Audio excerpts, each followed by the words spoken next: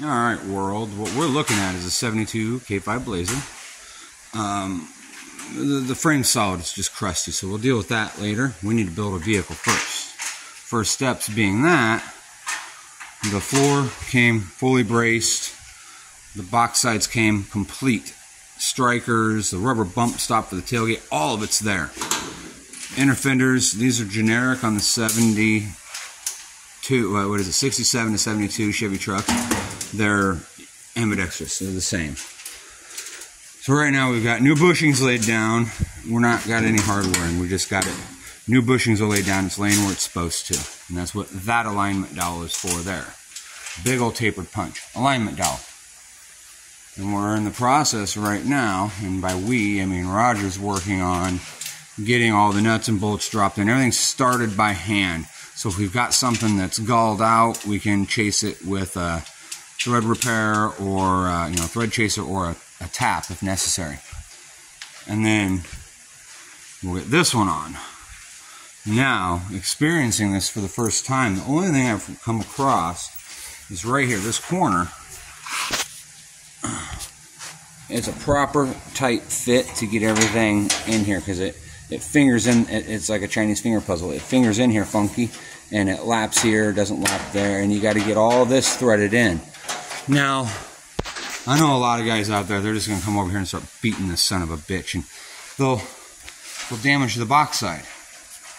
What I've come to do is these little ratchet straps, and it's a nice wide one, so it minimizes the puckering. I've got a little tiny, if you can even see it, pucker right there that I'll correct later.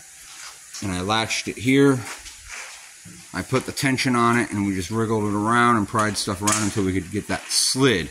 What I didn't account for was we should have put a bolt up there when we got it set, because it wants to leverage itself out. And then as far as what all are we saving, this is pretty much what we're saving. We got the front inner fenders and the hood we're saving, this we're saving, and we're going to repair obviously the bottom 6 or 8 inches.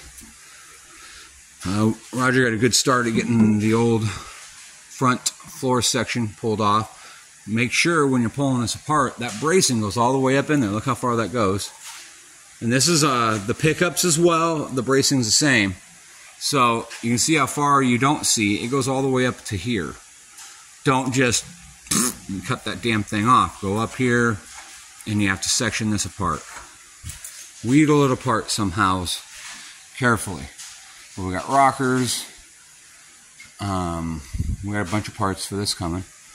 Steel. We got the next batch. We got the big batch ordered, which was all of this steel. And I'm really happy with my vendors. We got real top-notch parts. They're super thick, heavy, proper steel. They're slick.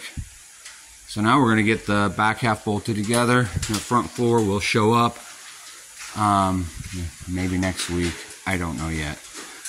But we'll get that rolled over and start repairing the areas that I don't have repair patches for.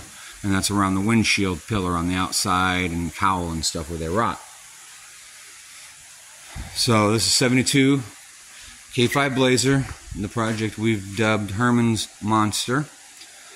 And that's where we're at right now. That's the old drivetrain that come out. This is the new to us 5-speed that's going in, and a 350 Vortec that we'll be putting a carburetor on. Thanks for popping in.